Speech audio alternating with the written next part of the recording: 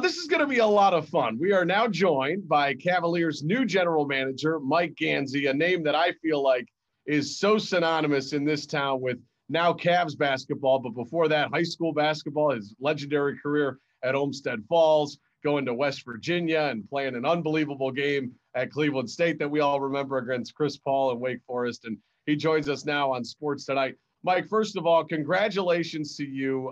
An unbelievable job you've done with the Cavaliers organization. Well-deserved, the new GM. I know Northeast Ohio is proud of you. We're proud of you. And this just has to be so cool for you. No, yeah, no, it's super, super exciting. I mean, being a Cleveland kid and growing up and watching, the Cavaliers and all the Cleveland teams is, my whole time growing up. It's exciting. I'm pitching myself, not thinking it's real, but it is. I got to imagine growing up, right? Olmsted Falls, the Cavs. I mean, they were one of your teams, right? Yeah, no, I mean, my parents, we had season tickets, so I tried to get to as many games as I could when I wasn't playing, and now I'm part of the team, which is pretty fun. What's this been like? Has it been a whirlwind? Obviously, your story is pretty well known. You end up with the Cavs organization as an intern. You work your way up. You were in the NBA DL and the G League and the GM of the Charge, and you just continued to work your way up. But I mean, gosh, Cavs GM. Is there a part of you that has to step back a little bit and kind of say, "Wow"?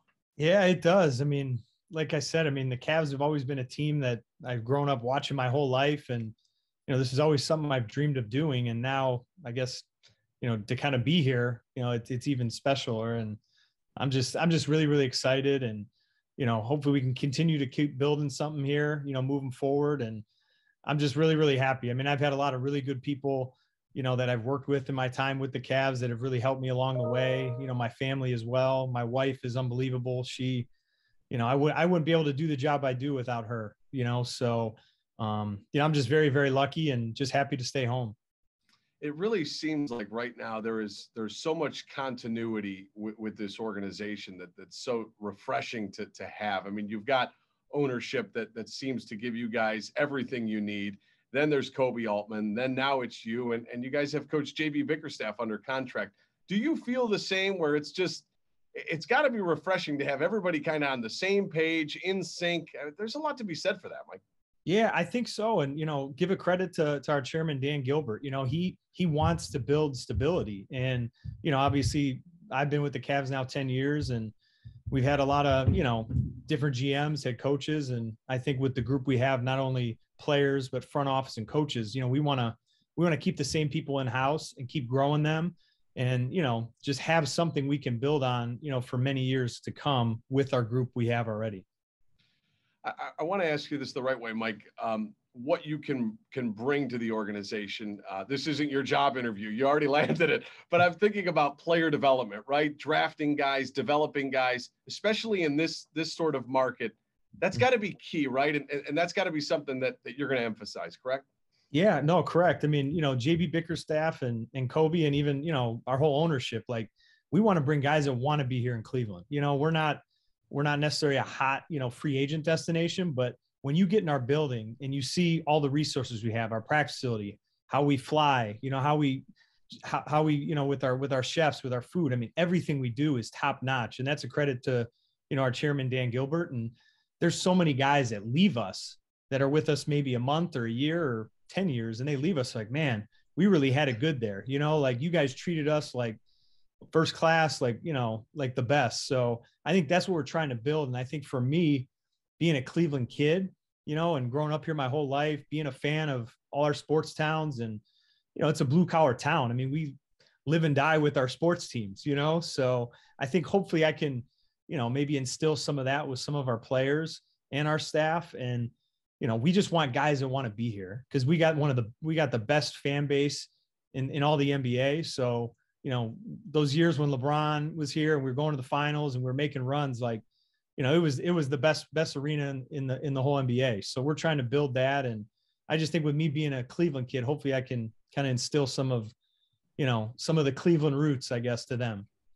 Well, let's talk about your team a little bit. I remember at the beginning of the season, Mike, I had a chance to go one-on-one with JB Bickerstaff, and I asked him right out of the gate, I said, Coach, what are the goals this year for this team? And he told me flat out, hey, if we could be in a situation by the end of the year where we are playing meaningful games to get into the play-in game or the play-in tournament the NBA has, I think that'd be great. That'd be a success. And now, you look at where you guys are, an unbelievable first half, one of the surprises of the NBA season. Is there a part of all of this that is almost taking you guys a little bit by surprise, where it's, okay, we're a little accelerated here, but this is good? Yeah, no, I think definitely, like this start, obviously, being 36-26, 10 games over 500 with, just under, just had 20 games to go. I mean, I would have we didn't expect this necessarily, but, all our young guys have taken jumps, and, I think JB said it before, but a thing that goes underrated is we had like our whole roster here, like after Labor Day, and that, building that continuity, that chemistry with each other. I think that was huge to having us getting off to a good start. And, unfortunately we've hit a little bit of an injury bug here. And I think some of our youth has shown a little bit, but, we have 20 games to right the ship, and, we're going to play 20 meaningful games, wherever we end up here in the next 20 games. So it's exciting. And, we have such a young team with some good vets, but, I mean, we're all excited with what's not only to come this year, but also in the future. I was going to say, in a perfect world, obviously, Mike, you wouldn't want to have to face any adversity, but you guys are with the injuries and a few of the losses recently. But I mean, it could really tell you a lot about this team, right? How they come out of this, especially these young guys. I mean, again, you don't want to wish for the adversity, but you could certainly make a positive out of some of this, right? Yeah, no, for sure. I mean, I think just all year we've, between COVID and injuries, we've kind of been snake bitten there, and somehow JB and the staff have done an incredible job just kind of, putting together different lineups that we've never played with, and somehow at least not only winning games, but competing and staying in games. So that's a credit to him and the staff. And, we just hopefully we can get some of our guards back and kind of finish strong here. But, I think every time we go into a game, we have a chance just because of our makeup and the team we are and our coaching staff. So, we're going to see what we have these last 20 games. Well, the last thing for you, I guess we'll kind of reassess the goal now as we look at the NBA standings, and you admitted, hey, maybe we're a little bit ahead of schedule, but where you guys are at right now, I guess there is a part of you that could fall into that play-in if you continue to lose. But I got to believe, Mike, the goal now is even almost avoid that play-in and make sure you're getting yourself a series, right in the NBA playoffs. Yeah, I agree. I mean, like talking to our coaches, our staff, I mean, we'd be crazy if we didn't think, getting in the top 6 and avoiding the play-in wasn't our goal. So, that continues to be our goal.